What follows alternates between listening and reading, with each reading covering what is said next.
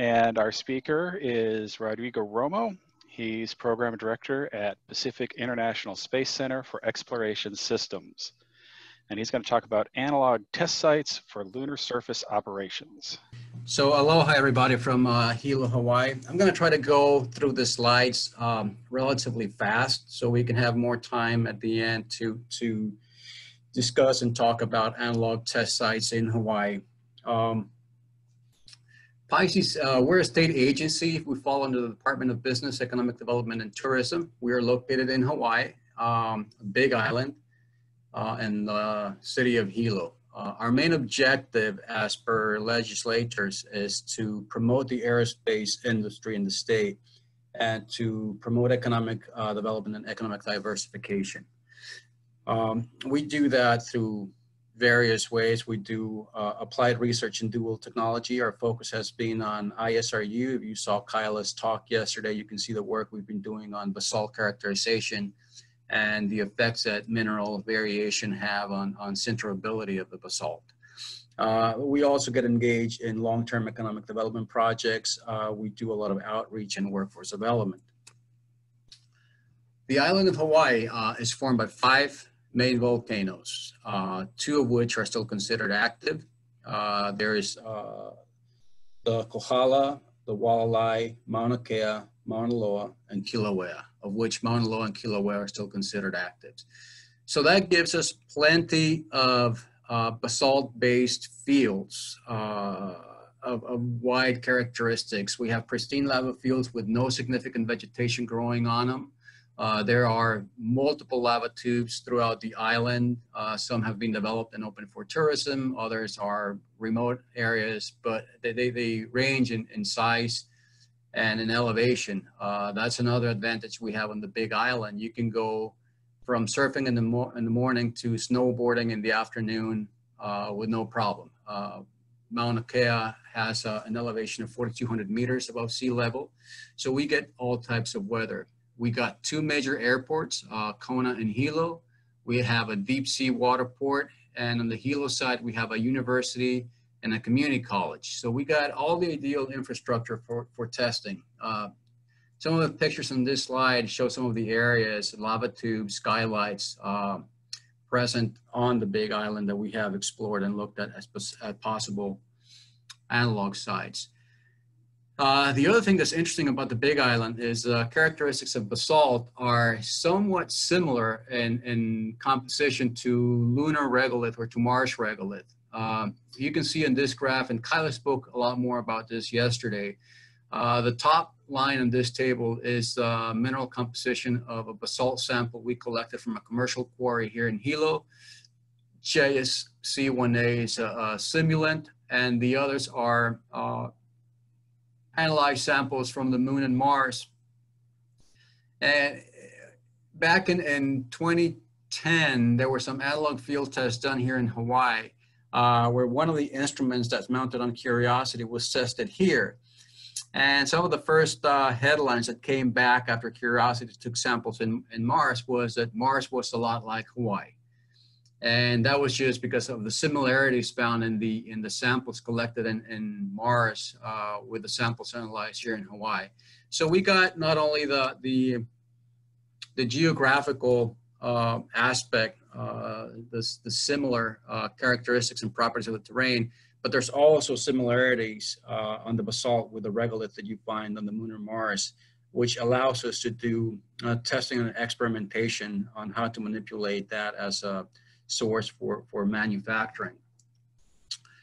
The Big Island has a long history with analog testing. Back in the early Apollo days, as early as '67, testing was done, doing geology training course were provided here to Apollo crew members. In '69, some of the instrumentation that was taken and tools to the moon that were tested here. Geological training in the '70s. So the Big Island has been used for many times as an analog lunar site for its characteristics. In modern days, under PISCES, we have held quite a number of analog tests and operations. a lot of them on ISRU, oxygen extraction from regolith, mobility testing, tires testings. We did some dust removal prevention testing with some high school students here and guys from Swamp Works in Kennedy. So it's been regularly used for multiple analog field tests here in Hawaii. I'm going to go over 3 of the sites that are most commonly used or most readily available for testing, I would say. And that is Haiwahine Valley, which is on the slopes of Mauna Kea. Then there's a high seas lunar Mars habitat. And I must make clear that high seas and PISCES are 2 separate and independent organizations. We do have close relationships with high seas. Hank Rogers, who owns the habitat and is in charge of running the simulations taking place there, is also on my board of directors. So we have a close collaboration with high seas. So if there was any interest in doing any testing at high seas, PISCES can get involved and help set things up. And then the latest one that we found recently is located on the Kona side, and it's NELHA. That's a Natural Energy Lab of Hawaii Authority. And we're going to go a little bit over the characteristics of each one of those 3 sites and what infrastructure and benefits offer. First, we're going to go with Pu'uhaiwahine, which is a high elevation site. It's about 9,000 feet above sea level. It's located close to Halepohaku. Halepohaku is a facility that astronomers use on Mauna Kea. When they're not up on the telescope at the summit, they stay at Halepohaku, and they provide full facilities for people to stay there. And those facilities are available for people who want to go do field testing. The Haiwahine Valley is a flat valley with granular sand surface, has about 700 feet at the widest and about 2,500 feet at the longest, and that's the flat area of the valley. And it's surrounded by slopes of different gradients and different compositions, which make it ideal for different mobility types of testing. As you can see in this picture, these are some of the images from Haiwahine. You can see a tent set up there for the field test and mission control. We can do daytime operations, nighttime operations, remote location operations. That picture in the center is a resource prospector team taking our rover for a ride from NASA Ames. So we can provide remote links to do remote operations, and we have the ability to provide time delay to replicate operations as you would have on the moon or Mars.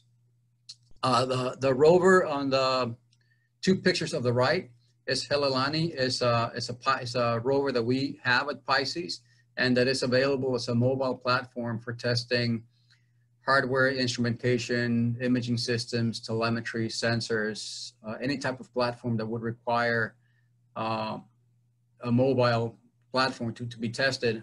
The rover is available for it. Some of the tests that we have done with our rover, include navigation tests, distance. You can see the change in elevation. This is the type of operations we can do with the rover at the Haiwahine Valley. As far as Halepohaku goes, as I say, it provides full operation. It's got a full cafeteria. So there is a fee to stay at Halepohaku, but the fee includes 3 meals per day, room with private bathroom. Each bathroom, there's conference rooms, there's a recreation area, and it's just stone throw away from the Haiwahine Valley. So it makes ideal for operations and lodging for that test. The next site is one that we just recently came across, and it's at NELHA. It's located right next to the Kona Airport. One of the I forgot to say that one of the issues with Haiwahine is that it is located on DLNR land. So DLNR permit is required, and so that needs to be procured with some time in advance, and there is a risk of some dates being blocked out due to invasive species control. There is a paved road that goes all the way to Halapahaku with easy access, but to get from Halapahaku into the valley, it's a four-wheel drive, unmaintained road. And as you can see from that picture, there is an access road that goes on from the top of the picture, and then an exit road that goes from the bottom. Those two roads are four-wheel drive. There are no bathrooms or water in the valley itself, but there's all facilities at Halapahaku: bathroom, water, communications, electricity, high-speed internet. Nelha site, it's under Nelha authority, so there is no permit requirements. It's not on the DLNR, so we can get easy access to that site. There's paved road, and it is a gated site, so there's security at night. There are communications and high-speed internet available at the location. It is at sea level, so it is hot, whereas High Wahina can get pretty cold. High Wahina does get frost in the winter months, not snow, but it does get frost on the ground. Nelha is hot year-round, but it's on the dry side of the island, so there's very low probability of precipitation. It's a good lunar analog site, primarily a flat surface with sandy terrain and some lava outcrops. And it's a good site for surface mobility tests. These are some images of the site. As you can see, it is a very lunar-like terrain with large rocks interdispersed throughout the sand field. There are some lava outcrops throughout the site. The main flat area, actually it extends about twice as that. So it's about 250 meters long by about 70 meters at its widest. And even though you are right next to the ocean, it's in somewhat of a depression. So if you're standing on the test area, you can't see the ocean. It's a really neat location that we just discovered recently, and we're planning on doing an international robotic mining competition at this location based on NASA's Lunabotics event for universities. At Nelha, there is a building where, with all the facilities available, there is communication. There is not a link from this building to the Analogue test site, but it's about 1 mile as a crow flies with line of sight from this facility to the test site. So it's easy to set up a wireless link from this location to the test site. This facility does have high-speed internet, conference rooms, cafeteria, bathrooms, and it all can be used for testing. And last but not least, the high seas habitat, it provides various types of lava terrains, access to walking distance, large sized lava tubes. And this facility could be used as a lunar simulation habitat with the facilities included, or it can be used as a ground base to do robotic or other type of operations at that location. What we can support as far as capabilities goes, we have the infrastructure required for deployment at a test site: tents, chairs, tables, generators, power, hardware, local communication network, remote communication links. We have the Analogue rover also available for testing. We provide all the permit requisitions, reservations. We have a high bay with shop in it. We can get interns and volunteers to help with the test sites. We have a secure trailer that can be used to transport all the equipment to the test locations. We can help with third-party equipment rentals if required, and we can set control room operations for any test. And then with regards to our Analogue rover, it has an open payload deck design, which allows for the integration of various types of payloads. Here are some examples of the work that we have done with it. We did a landing pad construction project together with SwampWorks at Kennedy and Honeybee Robotics, where we tested some basalt sintered pavers as a landing pad material. It has got it can be either remotely controlled by hand or through a graphic user interface remotely. It can carry up to 200 pounds of payload with no problem, and up to 100 pounds on the mast. We have 3 situational cameras, GPS, IMU. We have access to 12, 24, and 48 volts DC on the rover, so you can adapt any type of instrumentation or sensor that goes with it. We have an IDC document that we can provide upon request that shows all the capabilities on the rover that are available. And also is the only member of the PISCES staff that is a TV star. It was featured at the Hawaii Five-0 episode in one season, and it's been in other documentaries and TV shows. And also, that's an example of the robotic arm in operation. It's a time lapse video. This was actually the arm was being controlled and operated by engineers at SWAMWorks out of Kennedy Space Center. So, you know, that's kind of one of the examples of the work that has been done with a rover.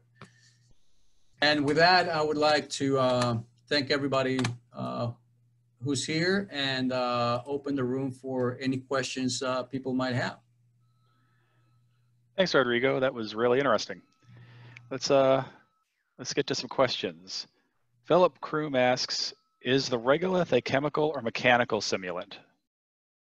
It's more of a chemical than mechanical. As you know, you've seen in several of the talks here, getting the right edges and grain shapes for lunar analogs is not as simple. It does have some erosion and weathering, so it's more of a mineralogy simulant.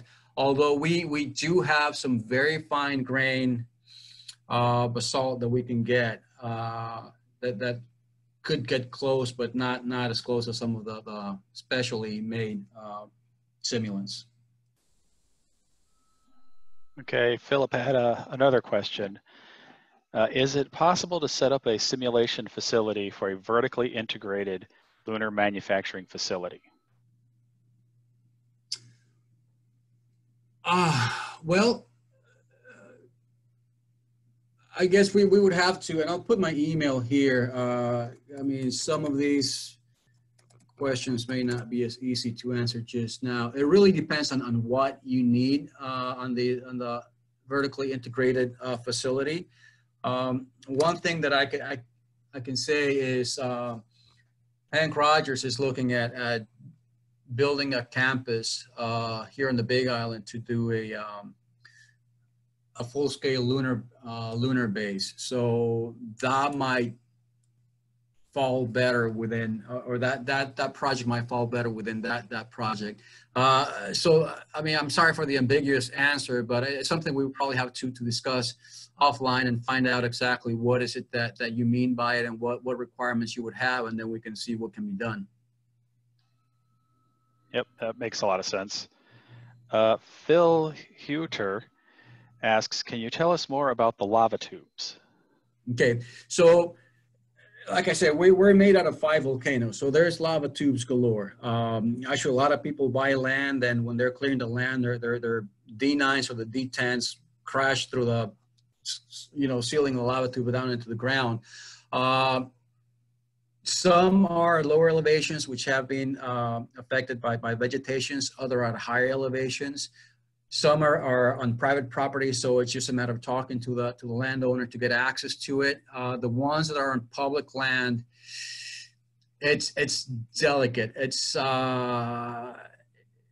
hard to get permits to do permanent alterations such as drilling on lava tubes.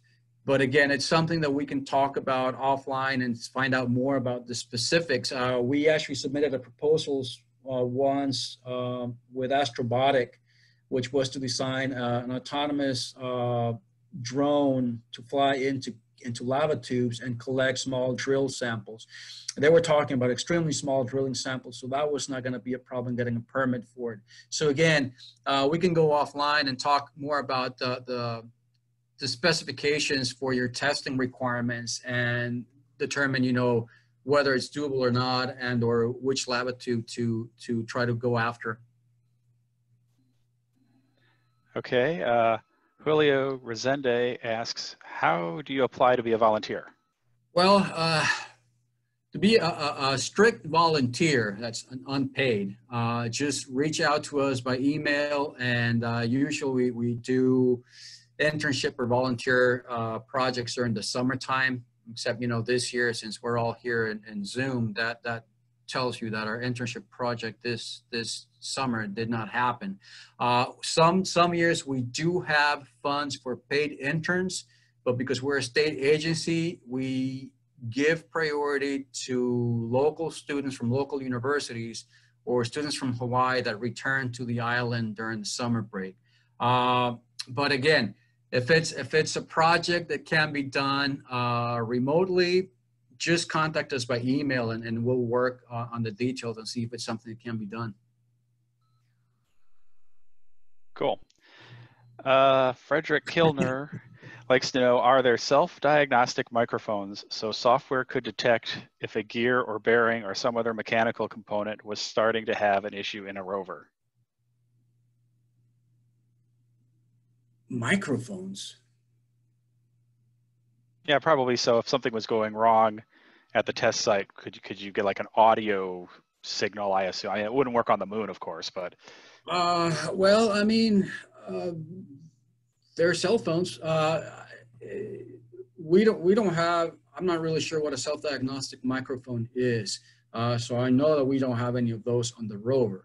But one of the benefits of our platform, our rover, is that you can send us multiple types of payloads or instrumentation hardware that we can integrate into the rover. And so if you have one that can be integrated into the rover, then yes, we would have one.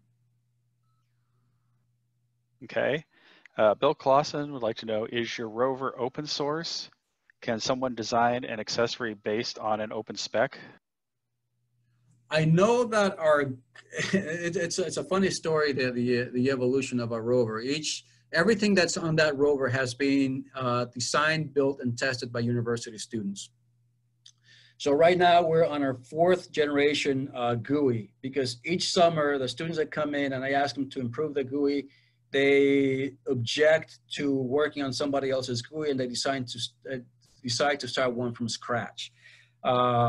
So this last GUI was built on the open source ROV, and so yeah, it's definitely something that it's easy to work on and open up to other people.